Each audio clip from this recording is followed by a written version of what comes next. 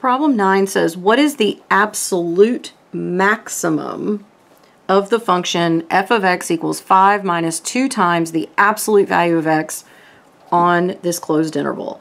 So this is a closed interval, so we can use the closed interval method. Now, once again, we have an absolute value, so we cannot proceed with this problem in this form. We need to actually rewrite this so that it's broken up into its piecewise components. So I'm going to take the function f of x, and we're going to break up the absolute value in the same way we did for absolute value of x on an earlier problem.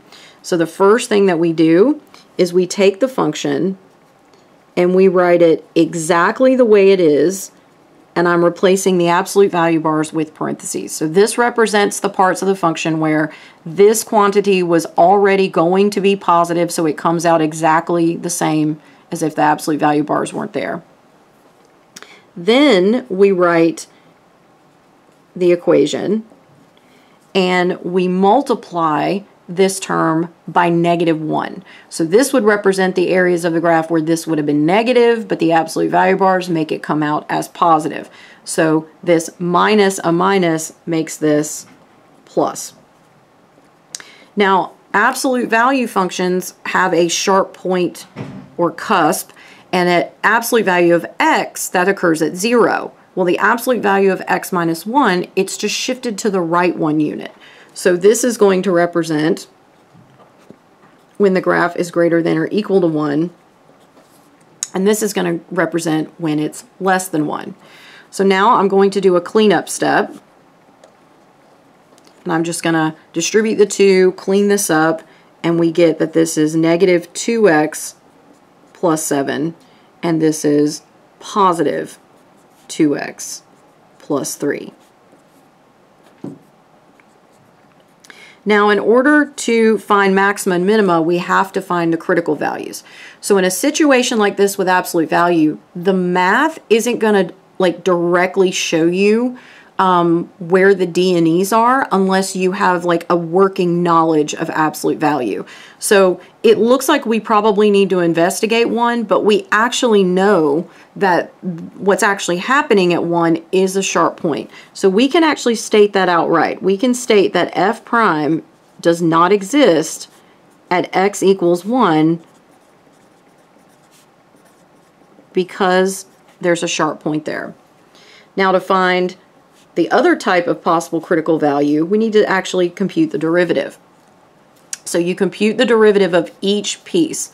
So the derivative of the first piece is -2, the derivative of the second piece is 2, and when I pull over this domain step, I drop the underline because the derivative does not exist at 1. So we eliminate the equal to case, right? So this is what the derivative would look like. Now, if we want to look at, are there anywhere that the derivative equals 0? And the answer is going to be none, because -2 can never be 0 and 2 can never be 0. So we only have one critical value. Now, to do the closed interval method, we set up a chart or a table. You grab the endpoints of your interval, so we start at -1. We look at any critical values that are inside our interval. 1 is definitely between -1 and 2, so we put 1 on here, and then we stop with the second endpoint. So all of these values get plugged into the original function. So when I plug -1 in, I have 5 minus 2 times the absolute value of -1 minus 1. Now you have two options here. You can plug it into the original function, or you could also plug it into the piecewise function that you've created here as well, because we can just look at our little domain here to figure out what to do with what.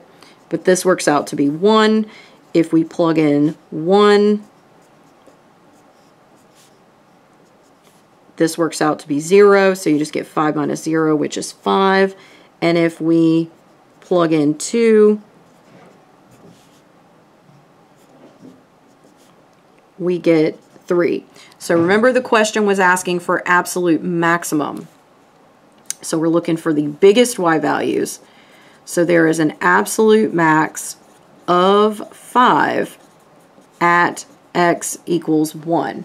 Now, in terms of circling the correct answer, because both 5 and 1 are answer choices, when we're talking in terms of absolute extrema, it is the y value that is actually the extrema. So we want to know, well, what exactly is the highest point on the graph, right? Or what exactly is the lowest point on the graph? So it's actually the y value that you're reporting back. The x value is just where it's happening, but the value itself is the y value. So that means that 5 is the correct answer.